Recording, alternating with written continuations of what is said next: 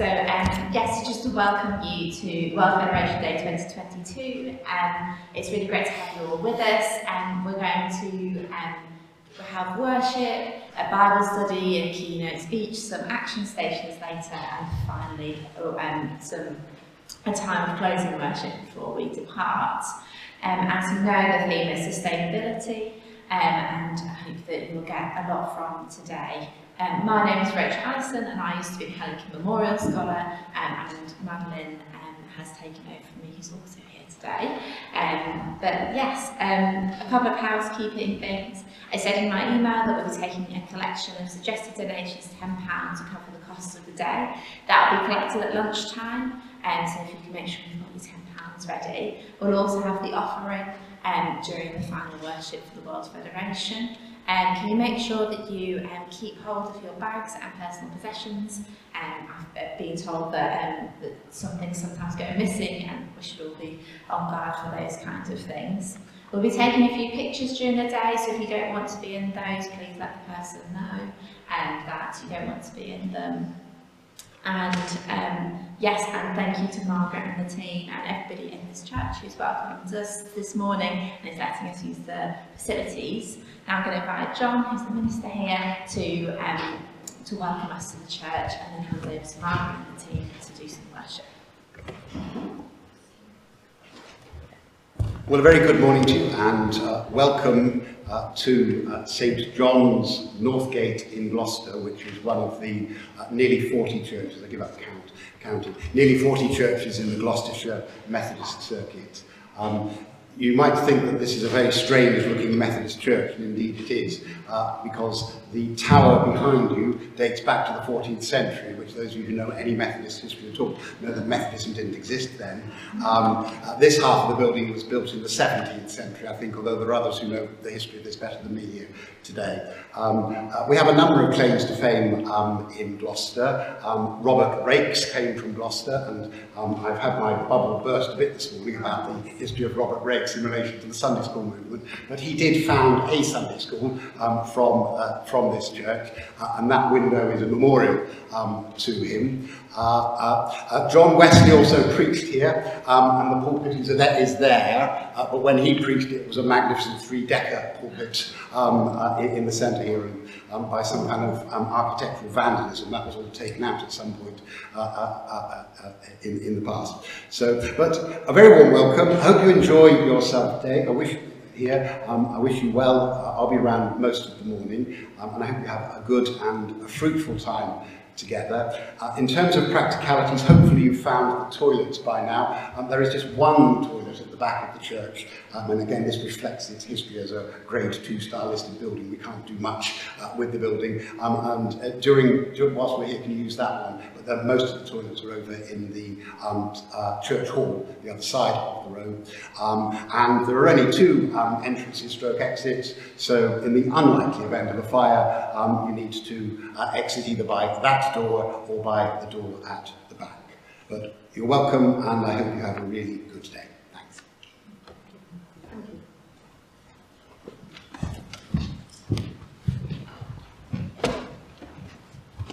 I owe an apology to the lady that I sent over there. I didn't realise there was a toilet here. Very sorry. Today we will look at how we can be responsible stewards of God's creation. But first, let us thank God for his wonderful creation. The earth is the Lord's, and the fullness thereof, the world, and those who dwell therein. We begin our worship with the hymn 82, O Lord my God.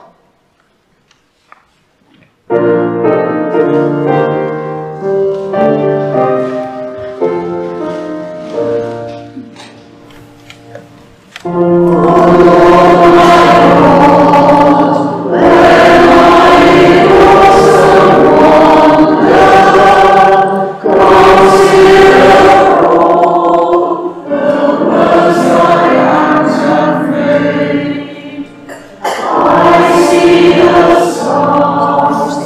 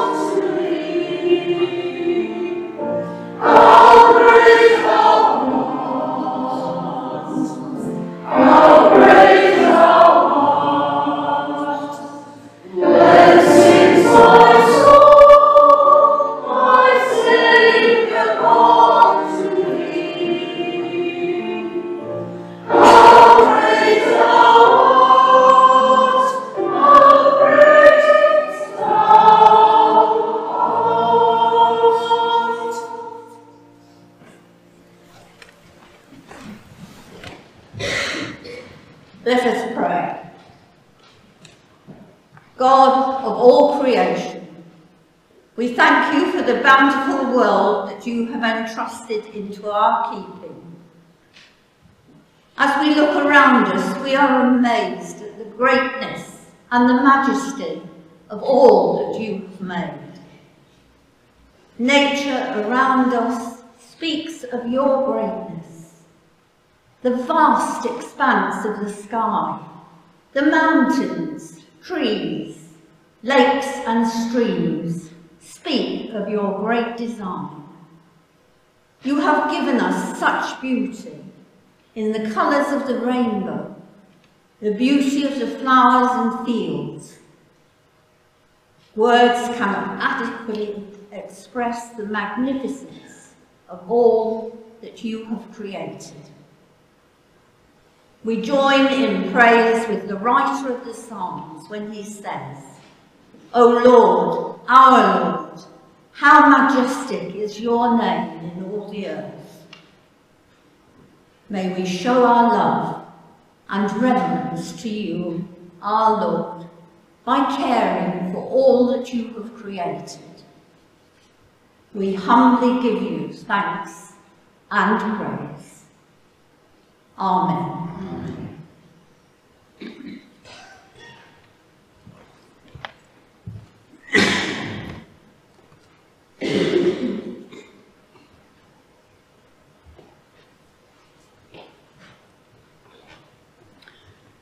Our reading comes from the book of Genesis, chapter 1, verses 26 to 28, and then verse 31. Then God said, Let us make man in our image, after our likeness,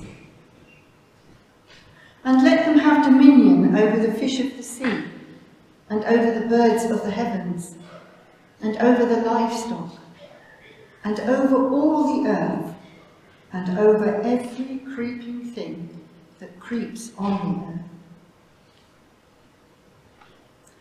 So God created man in his own image.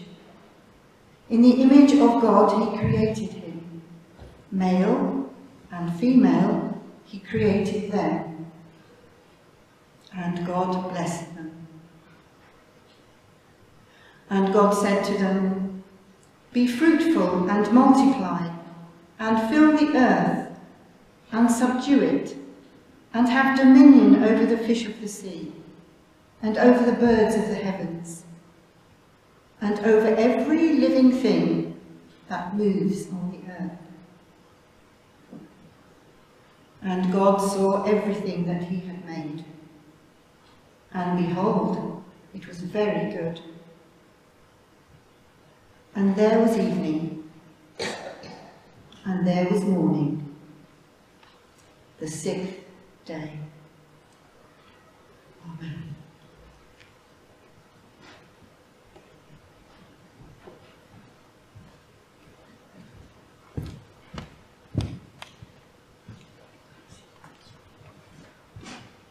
One of the things that happens when you belong to Methodist women in Britain is that you get the chance to use worship material that comes from all over the world.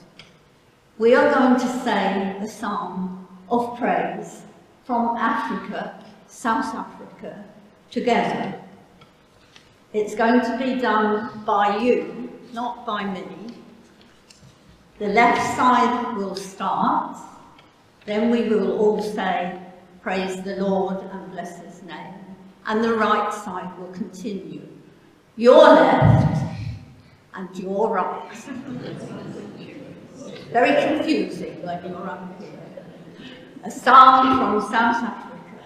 I was very fortunate to go to the World Conference when it was in South Africa, and I can remember some of the ladies treating us to their version of the Psalms. Thank you. If you would like to lead, John. All you big things, praise the Lord. Drakensberg and Table Mountain, Indian and Atlantic Oceans, Yellowwood, oak and hard trees. Praise the Lord and bless his name. All you tiny things, praise the Lord. Busy red ants and lurking ticks, wriggling tadpoles and pestering mosquitoes. Praise the Lord and bless his name. All you sharp things, praise the Lord. Cactus thorns and prickly pears, aloe leaves and high-heeled shoes. Praise the Lord and bless his name. All you soft things, praise the Lord. God-ripened mangoes, sponges and moss, baby skin, cuddle toys and porridge. Praise the Lord and bless his name. All you sweet things, praise the Lord. Apples, peaches and blueberry jam, young people's dreams and old people's good wishes. Praise the Lord and bless his name. All you swift things, praise the Lord. Lightning and swallows, flitting through the sky. Traffic on motorways and speeding ambulances. Praise the Lord and bless his name. All you slow things, praise the Lord. Huge big elephants and lonely old cows. Tortoises, snails, and pigeons on crutches. Praise the Lord and bless his name. All you loud things, praise the Lord. Thunder, midnight drums and taxis, hail and rain on aluminium roofs. Praise the Lord and bless his name. All you quiet things, praise the Lord. A quiet breeze in the midday heat, sleeping reindeers and the fish in the sea, women who care and suffer and weep. Praise the Lord and bless his name. All you spiritual things, praise the Lord. A uplifting music and singing songs, Bible studies and gospel praise, preaching the word and receiving God's gifts. Praise the Lord and bless his name. All you created things, praise the Lord. Our planet Earth and its orbiting moon, our galaxy with its systems of suns, all the universe, both known and unknown. Praise the Lord and bless his name.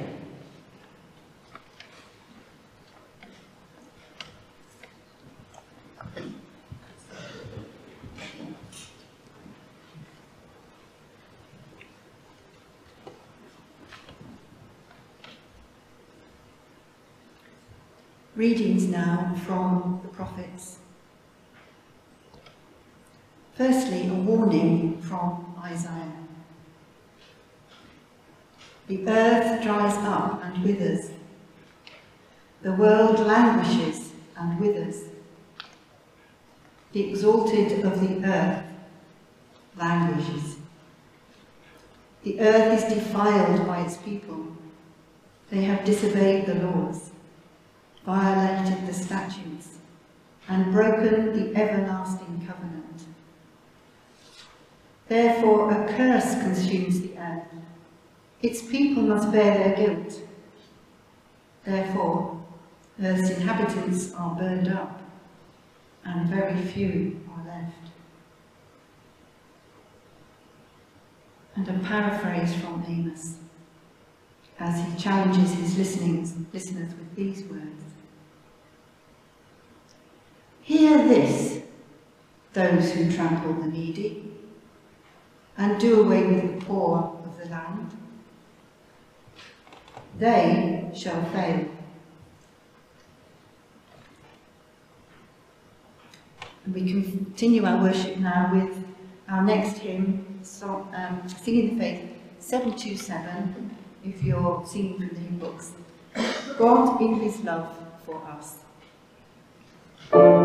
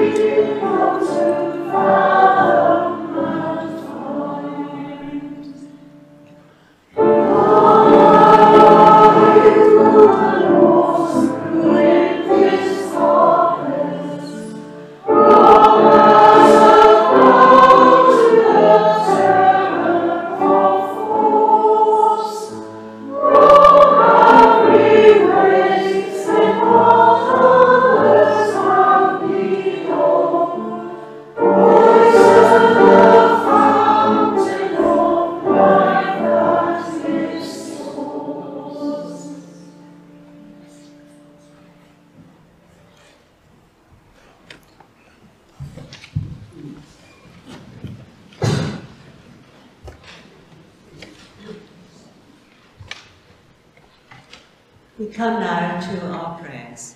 Let us pray. Creator God, we give you thanks and praise for all the wonders of our world. The beauty of landscapes in all parts of the globe. The sounds of birds and animals. The sound of flowing water. The plenty that we could all enjoy if only we could learn how to share and live at peace with one another. We have so much that we have taken for granted, O God. We have spoiled the balance of your creation with our greed. Your streams of living water are choked with chemicals. The seas are full of plastic.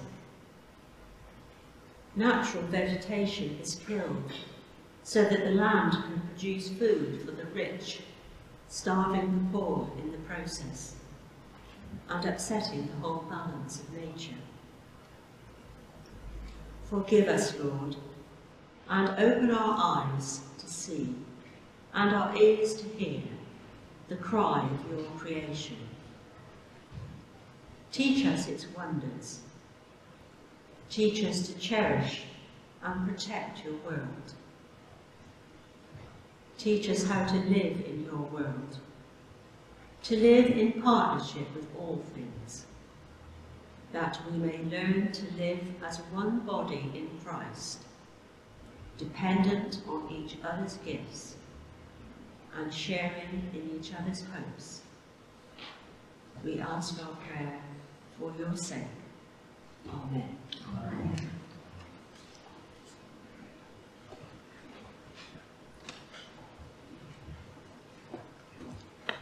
The Lord's Prayer has a response. Can you respond with the words in heavy time? Our Father in heaven, creator of the universe and all life on earth, grant that we recognize the gifts you have given us, and keep your name holy always in our hearts and in our communities. Let your kingdom grow here on earth as we do your will, as we love and respect your creation, your truth, and all your people. Let us act justly, love tenderly, and walk humbly with you, our God. We ask you for our daily bread, for all our needs. Move us to share with the victims and starve, and help us that they need for a dignified human life.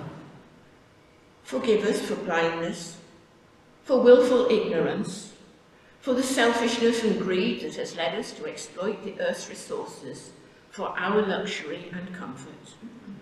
Forgive us for thus degrading agricultural land, contaminating land and water supplies.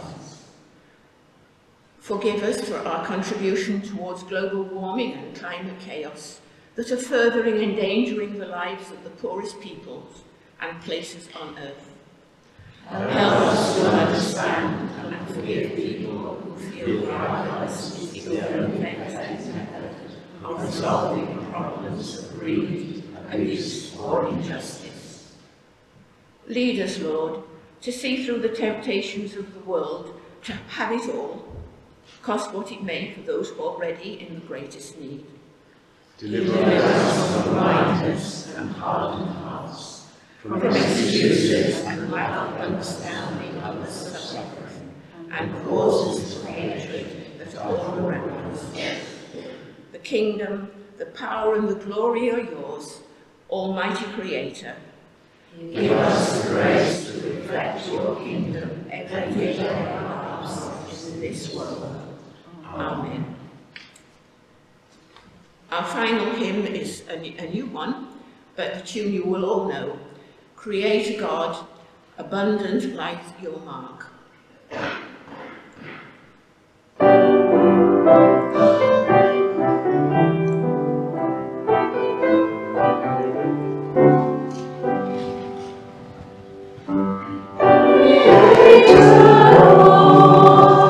Abundant life, your mark.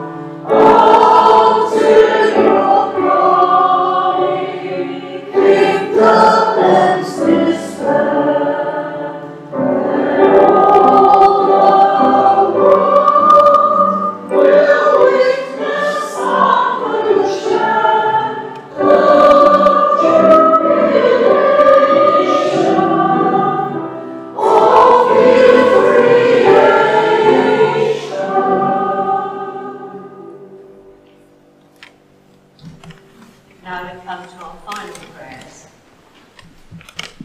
Lord of all, as with joy we have offered thanksgiving for your love shown in creation, move our hearts to be generous and wise stewards of the good things that we enjoy. Through Jesus Christ. Amen. Amen.